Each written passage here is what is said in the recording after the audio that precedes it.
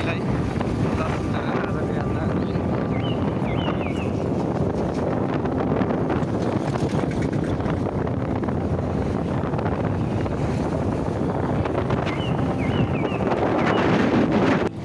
हामीले हाइवे छोडेर अब हाइवेबाट उत्तर यो कन्काई नगरपालिकाको दुर्गापुर चोकबाट हामी उत्तर लागेका छौँ। मलाई सहरी साधनमा दीपकजीले अहिले साथ दिइरहनु भएको छ। हामी तल पालो गरेर आउँछौँ। तर उहाँको सबभन्दा राम्रो विशेषता भनेको राइडिङको अब फर्स्ट क्लास, हर कुराको राइडिङ, हर्स राइडिङमा पनि दखल राख्नुहुन्छ। बाइक राइडिङ हो। घडी कति बजे हेरौँ मैले 11 हो।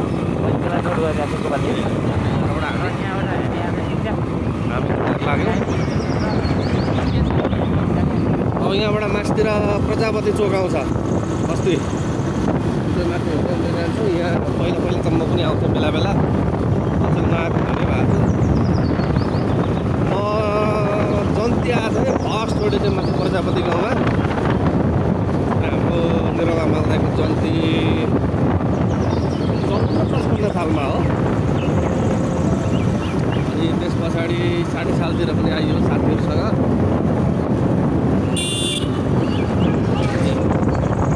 सब हेर्दै जाउँ। यसरी घुम्न आएको ट्याक्क बाटामा बिहे पनि रहेछ, बिहे पनि खिच्यो। ल जोडीलाई धेरै धेरै बधाई भन्दै हामी सरक्क अब उँभो लाग्यौँ।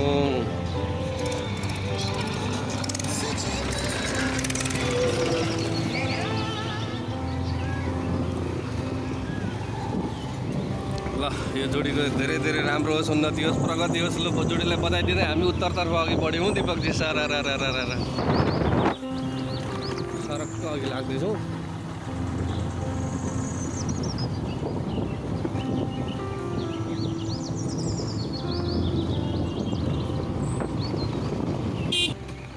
कन्काई नगरपालिका भ्रमण गर्नुभएकोमा धन्यवाद लेखेको छ। अब यता कुन नगरपालिका यो पुल बन्दै रहेछ, दुर्गापुर दानाबारी रोड। यहाँ पुल बन्दै रहेछ। बाटो पुलले गर्दाखेरि एकदम दैनिक एकदम सहज बन्दै गएको छ।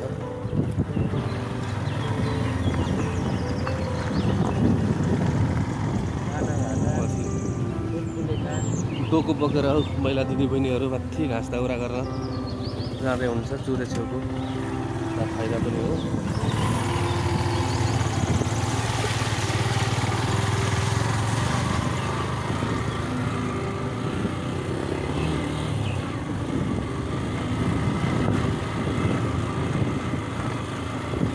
अब अर्कोचोटि चाहिँ हामी यो पुल बनिसकेपछि सर र पुल हेर्ने गरी आउनुपर्छ है दिपकजी।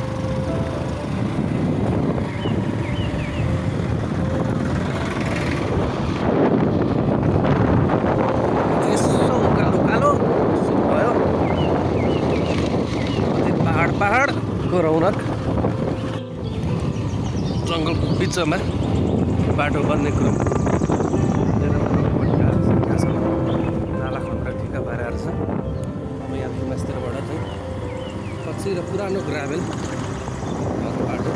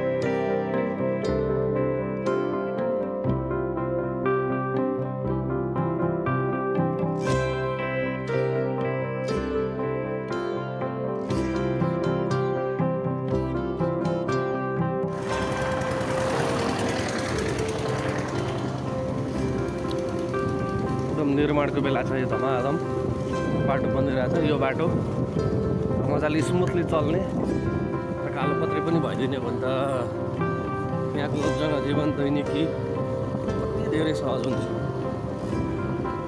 पहाडका तरकारी फलफुल नजिकै यो गाउँसँग ल्याउनु सजिलो हुन्थ्यो, ट्रान्सफरका भेटिन्थ्यो, औषधि उपचार सजिलो हुन्थ्यो। तर जे होस् धेरै सुधार चाहिँ भइरहेको रहेछ।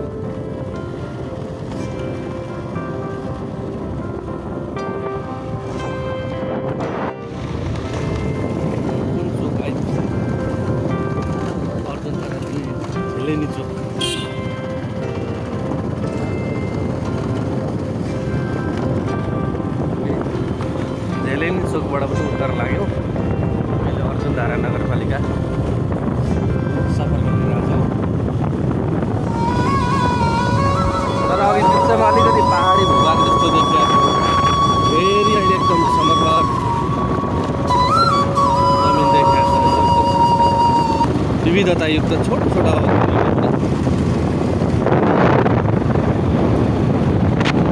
यहाँ आइपुग्यो हामी अर्जुनधारा 3 कुम्बिटार। यतातर्फ लाग्नु पर्ने हो। यहाँ बाटो बन्द रहेछ।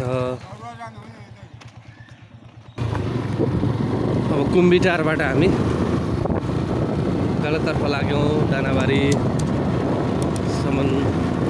तर यो ठाउँ चाहिँ एकदम आएको ठाउँ जस्तो लागिरहेको छ। यही एरियामा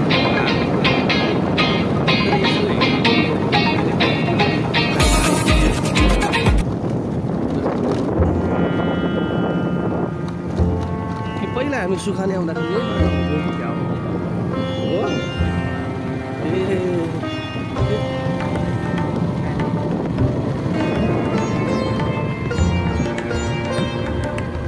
आँखाले र दिमागको कनेक्सन मिलेपछि पुरा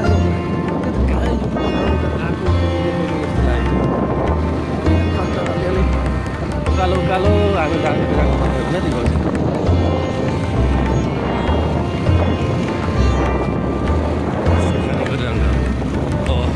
सुखानीको जङ्गल कति ऐतिहासिक ठाउँ हो। अहिले ठ्याक्कै हामी चाहिँ सुखानीको जङ्गलमा आइपुग्यौँ। यहाँनिर बाटो पनि बनिरहेको रहेछ, निर्माण कार्य जारी छ। यो सुखानीको जङ्गल चाहिँ एउटा राजनीतिक रूपमा ठुलो ऐतिहासिक ठाउँ पनि हो र यसको ऐतिहासिकताको बारेमा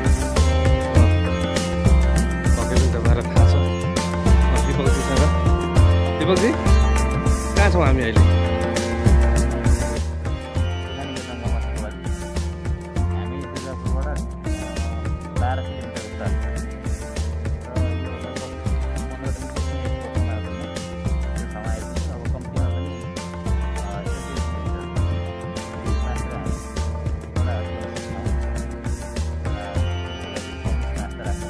हो त्यो ऐतिहासिकताको बारेमा हामी त्यहाँ बसेर अहिले ल अब हामी अघि बढौँ है त।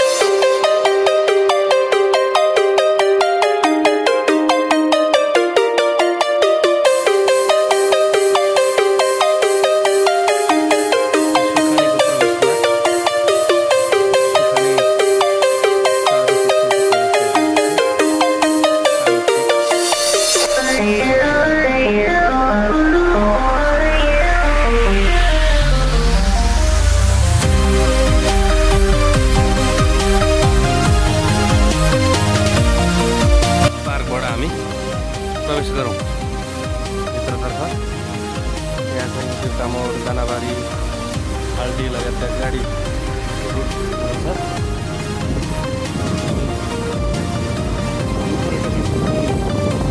खास गरी राजनीतिक चेतनाका लागि चाहिँ शासनका विरुद्धमा चाहिँ सङ्घर्ष गर्ने शहीदहरूको शहादत स्थलतर्फ हामी प्रवेश गरिरहेका छौँ। म 13 किलोमिटरमा यहाँ आइपुग्यो होइन हामी आधी घन्टा मोटामोटी।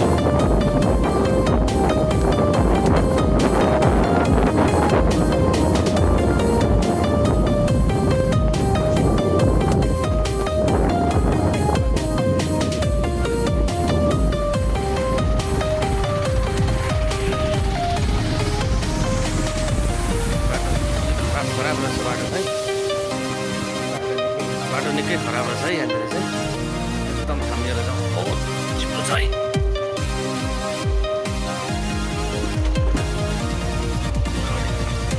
पानी होली पनि रहेछ पहिले बाटो त्यताबाट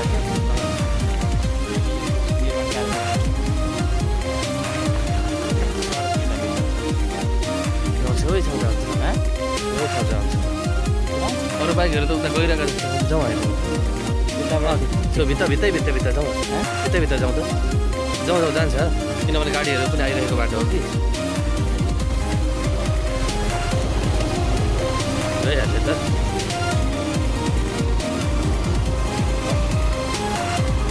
सुखानी पार्कमा आइपुग्यो हामी। एकछिन कतै साइड लगाएर उभियौँ होला त्यो चाहिँ हामी शहीद सुखानी स्मृति पार्कमा आइपुगेका छौँ। यो पार्कको बारेमा कुराकानी गर्छौँ, सोधखोज गर्छौँ।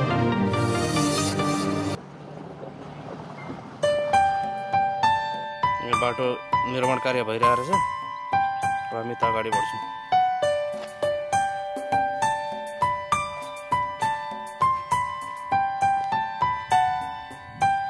दिपकजी बाटो कस्तो धेरै खराब त होइन नि?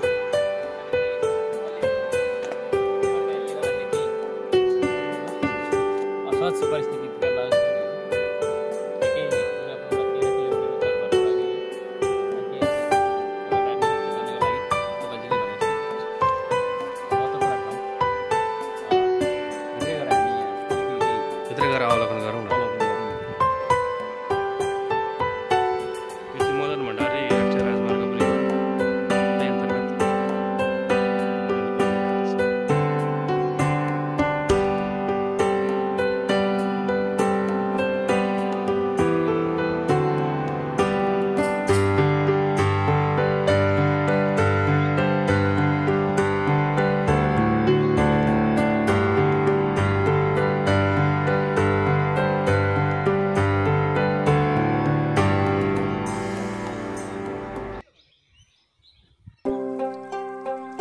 यहाँ एकजना अङ्कल चाहिँ दोलखाबाट काम विशेष सिलसिलामा यहाँ आइपुग्नु भएको रहेछ सुखानीमा। कस्तो लाग्यो अङ्कललाई? पहिला आउनु भएको थिएन। अङ्कल यहाँको शुभ नाम? मेरो जयबहादुर तामाङ। हजुर। दोलखा जिल्ला गौरीशङ्कर। हजुर। 3 गौरीशङ्कर 3। अनि यो सुखानीको बारेमा सुन्नुभएको थियो? सुनेको थिएन। यो घटनाको बारेमा शहीदहरूको सुनेको थिएँ। हिजो अस्ति भर्खर यहाँ आएपछि सुने यस्तो यस्तो छ अरे भने कहाँ भनेर सोध्दै खोजेर नि यहाँ भन्छ यहाँ यो ठाउँमा भन्यो भने उनीहरूलाई अलिक शहीद परिवार भनेको अलिक शहीदहरूको लागि देशको लागि गरेको त्यस भएर अलिक माया लाग्छ भनेपछि केही गरौँला भन्ने सोचमा थिएँ तर शहीद भइदिएँ यो त दुश्मन लागेको के हो। अनि झापा विद्रोहको झापा घटनाको बारेमा चाहिँ सुन्नुभएको थियो? 28 सालको झापा आन्दोलनको बारेमा? ए, उहाँहरू त्यही सन्दर्भमा शहीद हुनुभएको थियो। अनि ठाउँ चाहिँ कस्तो रहेछ अङ्कल? ठिकै राम्रै लाग्यो। ए, म तपाईँहरूको गौरीशङ्कर गाउँपालिका चाहिँ कस्तो पहाड हो कि गाउँ हो? पहाडै। योभन्दा पहाड? धेरै पहाड। ए, धेरै पहाड। यो त त्यो हेरी त मधेसै भयो। धेरै मधेस भइगयो नि। धेरै पहाड नै गौरीशङ्कर भन्दा हिमालको फेदै हो। ए, त्यहाँदेखि मेरो घरबाट उता चाइना जानलाई 2 दिन हिँडेपछि क्रस हुन्छ। ए, चाइना बोर्डरको नजिकै पो रहेछ त। ए, ल हुन्छ अङ्कल धन्यवाद। यहीँ राखौँ है त। उहाँ चाहिँ शहीद रामनाथ दाहाल तत्कालीन समयका शहीदहरूमा उहाँ जेठा पनि हुन्थ्यो, अग्रज पनि हुनुहुन्थ्यो। त्यो समयमा र उहाँको विवरण चाहिँ शहीद रामनाथ दाहाल जन्म 1995 फागुन 20 गते तीर्थमा जन्मनु भएको र सबैलाई चाहिँ 2029 सालको फागुन 21 गते यहाँ गोली हानेर हत्या गरिएको थियो। म चाहिँ शहीद नेत्र घिमिरे एकदम जोसिला युवा हुनुहुन्थ्यो अरे त्यस समयमा। नेताहरूले त्यस बेलाका जानकारहरूले भनेअनुसार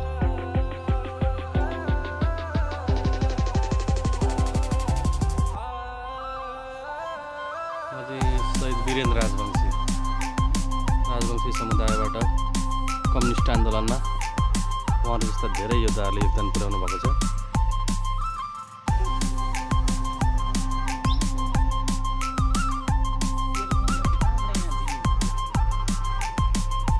शहीद नारायण श्रेष्ठ उहाँ चाहिँ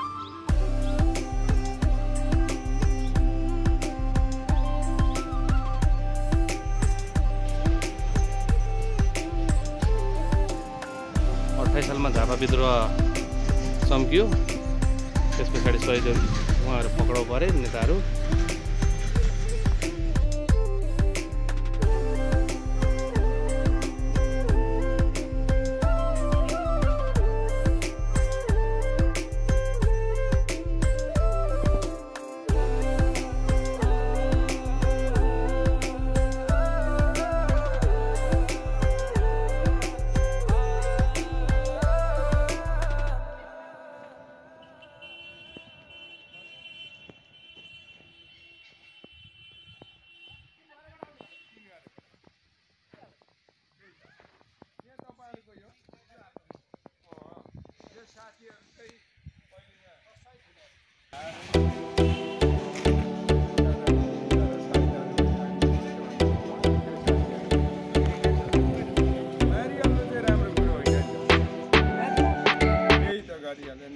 शासन दिनु होइन के दिनु तर मारिहाल्नु चाहिँ नहुने नि त।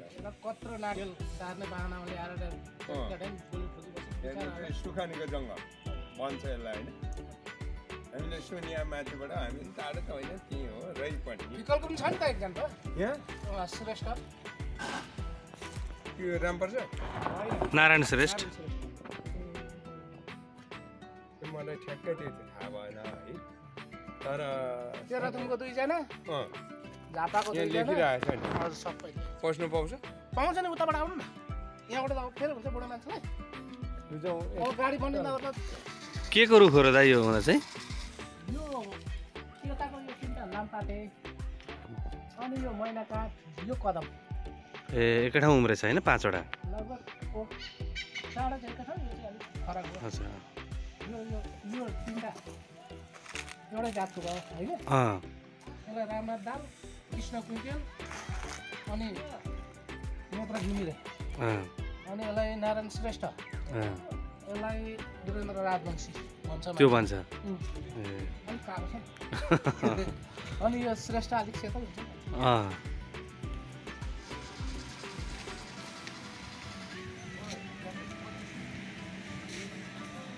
त्यो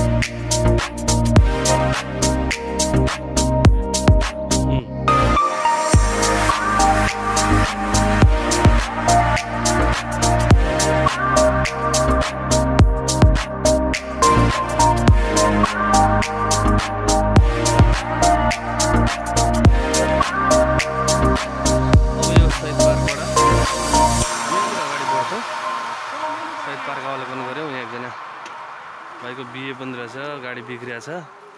गाडी बिग्रेर बेहुला जन्तीहरू एकछिन यहाँ शहीद पार्क घुम्न लाग्नुभयो। अब हामी चाहिँ शहीद पार्क घुमेर के अगाडि बढ्छौँ, के अगाडिबाट एउटा चोकसम्म पुगेर अनि त्यहाँबाट अब हामी बाँकी गन्तव्य त्यहाँ तय गर्नेछौँ।